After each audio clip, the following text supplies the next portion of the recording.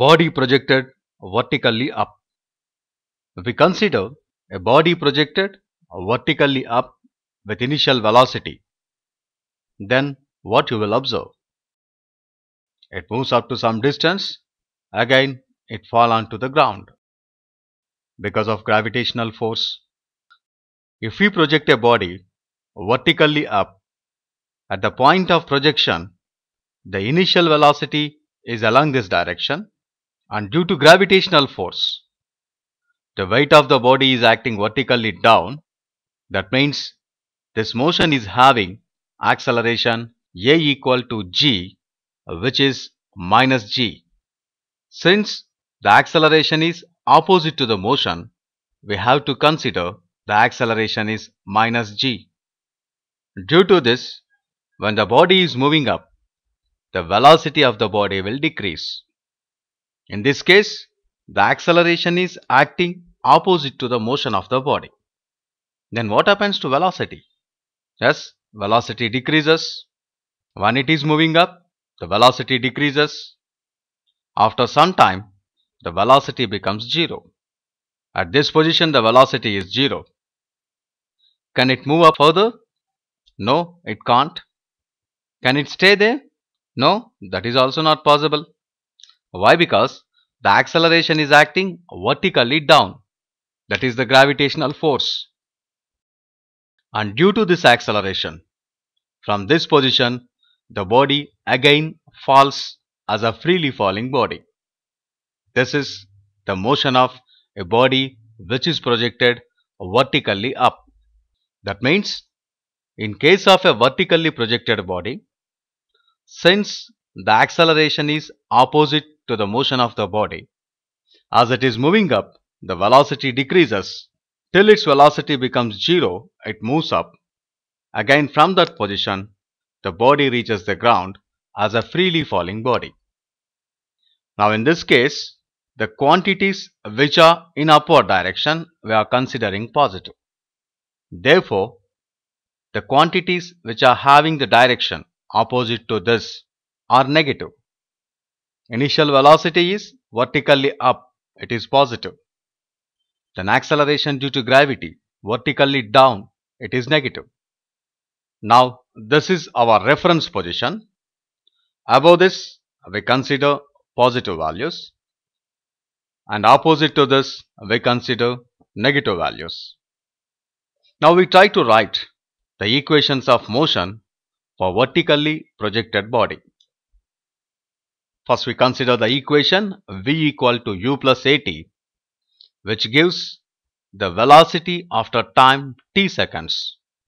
Now in case of vertically projected body, the initial velocity is u, the acceleration a equal to minus g. Therefore, a velocity after t seconds in case of vertically projected body is v equal to u minus gt. Now another equation, the displacement after t seconds, that is s equal to ut plus half at square. This equation turns as s is equal to ut minus half gt square. This is the displacement of the body after t seconds. Now another equation, v square minus u square, this is equal to 2as.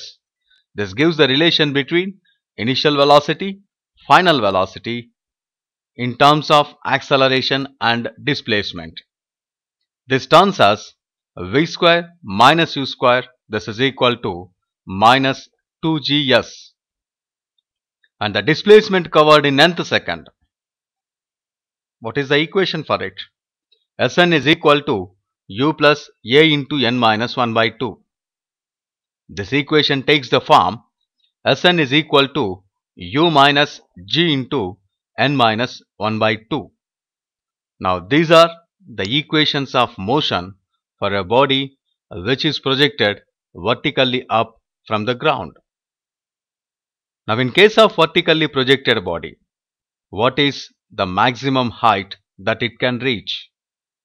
Already we know that at maximum height, the velocity is 0.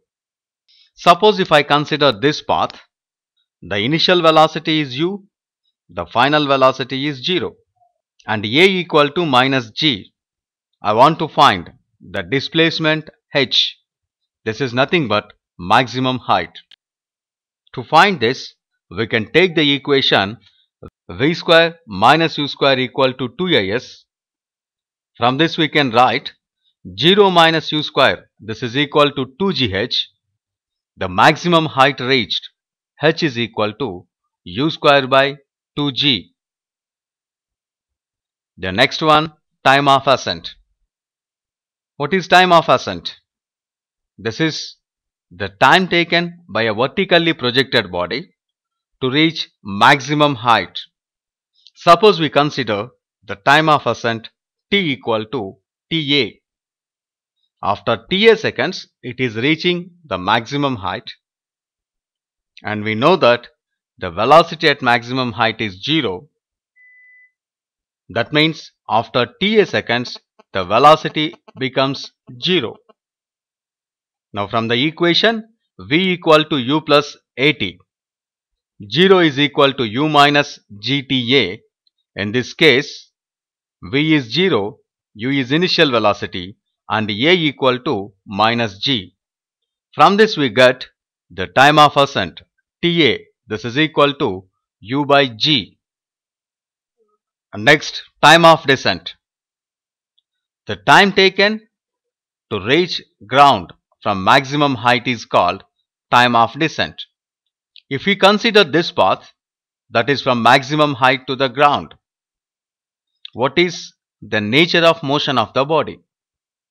Suppose if I consider only this path, this is initial position and this is final. Initially the velocity is 0 and it falls due to acceleration due to gravity. At final position, it is having some velocity, v. Now the motion of the body along this path is a free fall.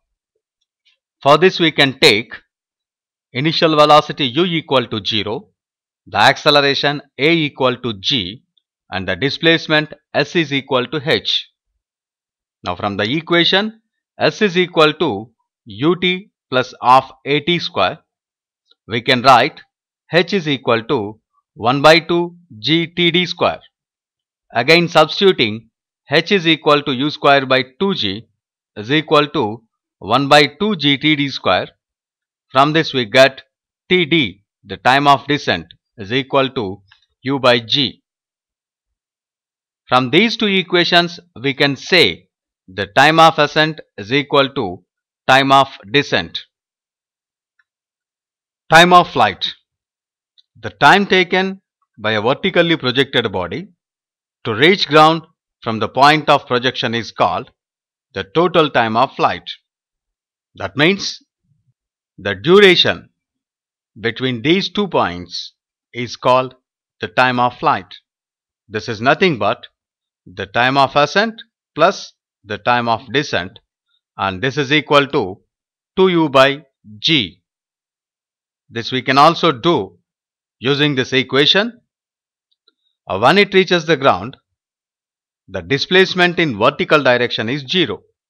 Now you take the equation, s is equal to ut plus of at square. After time capital T it reaches the ground, let us consider. Then 0 equal to u into t minus of gt square. From this we get t equal to 2u by g. This is the time of flight for a vertically projected body. Now the velocity on reaching ground. When the body reaches ground, what is the displacement in vertical direction? 0. I want to find the velocity on reaching ground. I know the initial velocity, I know acceleration, and also I know the displacement. Which equation we can use? Yes, v square minus u square equal to 2as. Now using this equation, v square minus u square equal to 2g into 0, or v square equal to u square, or v equal to plus or minus u.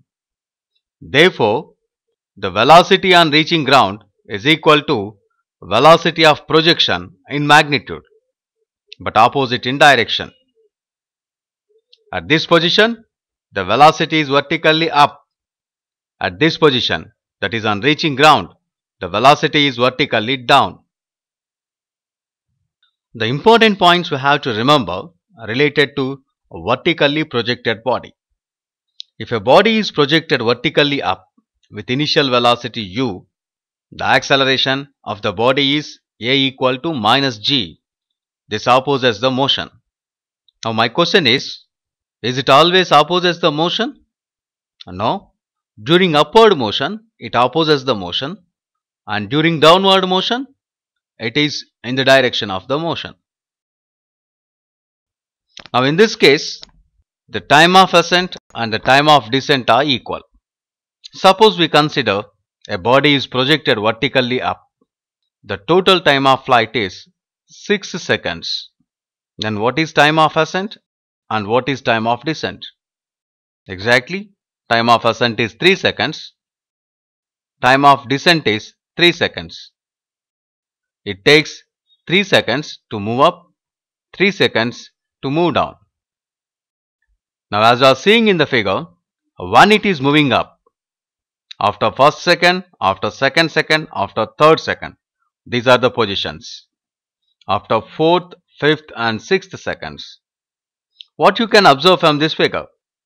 The displacement during the first second is equal to the displacement during the sixth second, and the displacement during second second, this is equal to the displacement during the fifth second. The displacement during third second, this is equal to the displacement during fourth second. And one more important thing, whatever the velocity of the body at this position, it is having same velocity at this position on returning. That means when it returns to the ground, but opposite in direction.